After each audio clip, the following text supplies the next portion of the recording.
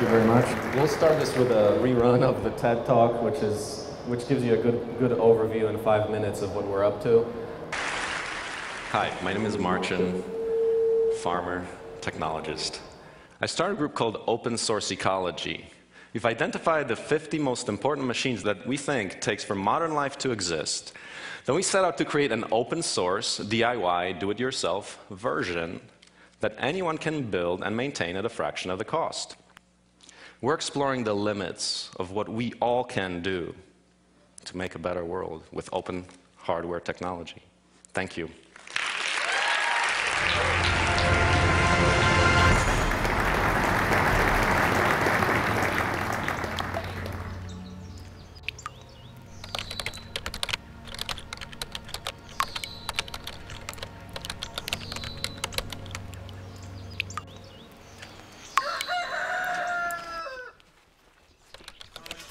Yeah, so what's the plan for as far as getting the computers? How do we do that?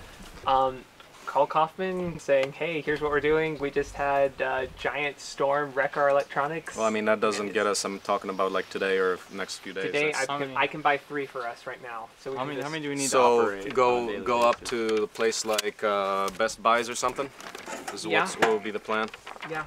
Managing volunteers is not that easy because it's really hard to organize people along a very particular focus. So you got, like, this is 2 feet by 2 feet. Does that make sense? A lot of times I feel like I still bear the burden of always clarifying that direction and kind of keeping the faith of the projects alive and keeping it on track. We're kind of delayed here, like we got flooded, by the way. Oh yeah, dude. Yeah, we lost 3 laptops. Hey, do I have to go out there? You go to factory farm and it's like, it's rough. I mean, camping with power tools. Very fun power tools, but you know, it's just a slight step up from camping. It's one of those, it's like finding Google in the garage. One day we'll be making this stuff in there.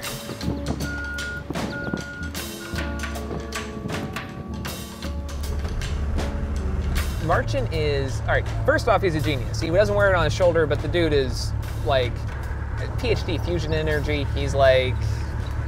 He's a man with a vision. Would I agree that I'm obsessed with open source ecology?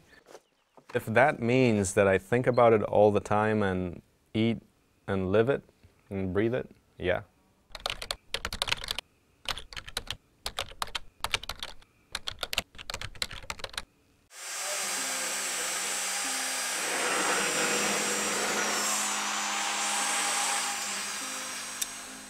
Just think, what is a tractor? What does it do? It's, you know, it's a traction device, it's got wheels, it's got an engine.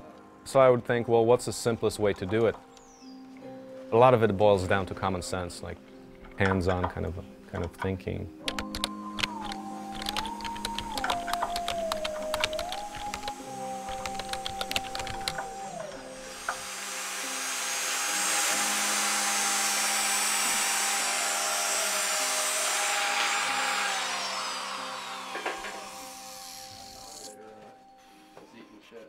Hey, Thad, you got to torch out this bottom one. Oh man, yeah. I thought I had gotten it.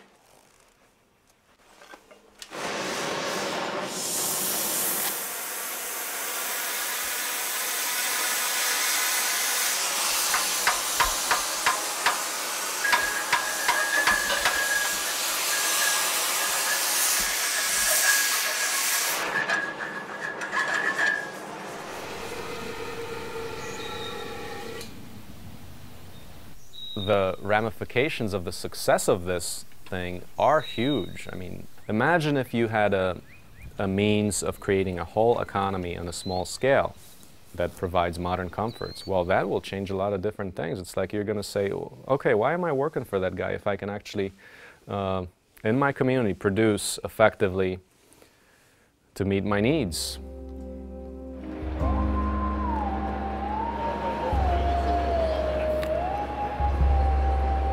I started thinking about it seriously perhaps the second year of grad school. I got really disenchanted because people were talking about things that didn't exist even, and it's like, We have some real issues on this planet. Let's solve them. So are you growing anything right now? Are you growing? Yeah. Are you growing the apple? Are you?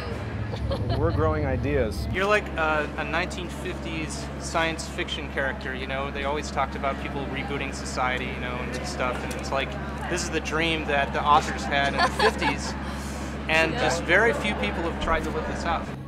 Lisa, I need your help badly. Okay, so with respect to like, I mean, I'm getting flooded with growth and as all of that. I need to really find a coach on like the business and growth aspects and the organizational stuff. Okay, so we need to get you a business mentor. Yeah. We traditionally haven't had news crews here, like at all. Martin's been trying to keep them away. So am I looking at you or? Yeah, look at me. Oh, mm-hmm. So the designs will then be open sourced, so people Yeah. will be able to access them. Yeah. And then would they be able to tweak them accordingly, or would Yeah. they have to talk to you first before they made No, any it's changes? the open source platform allows for anybody to download, change, modify, use the designs as they like to, including enterprise, so you could make money producing things. And what was the initial reception like to your ideas? Because they are quite maverick. Yeah, initial reception is that everyone kind of dismisses it until you start getting a track record or start showing the things that work. So it took perhaps 4 or 5 years to get to this point where it actually gained some traction. That's nice. I don't want you to feel like you have to smile. I actually don't want you to smile. I mean, just completely relax and try not to think about anything. Just gaze right into the camera. It's actually very challenging to get into the limelight and catch a lot of attention because we have a chance here to change the world, and that's not a light task.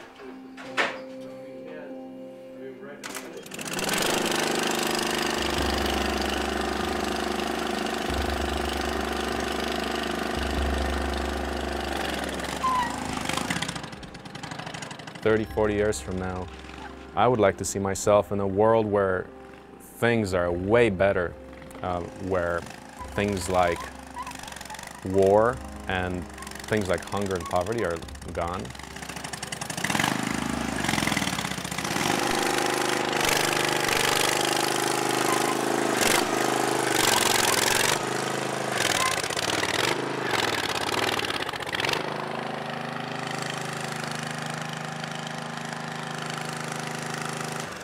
Do you want to start like at the ground, right? So you can pull me up, or how are you going to do it? Yeah, I'm not sure. Yeah, we can do that. It's going to be dangerous for me to like roll it up because I don't have much control. Right.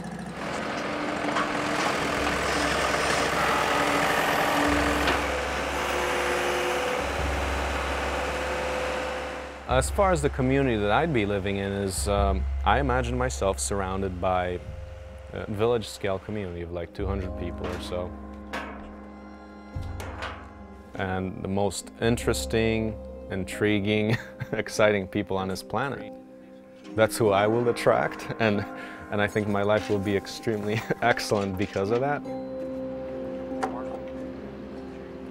We will let people have the choice. If they want this, they can have it. If they want the same old as today, they can have that. Personally, I think this can be way more compelling.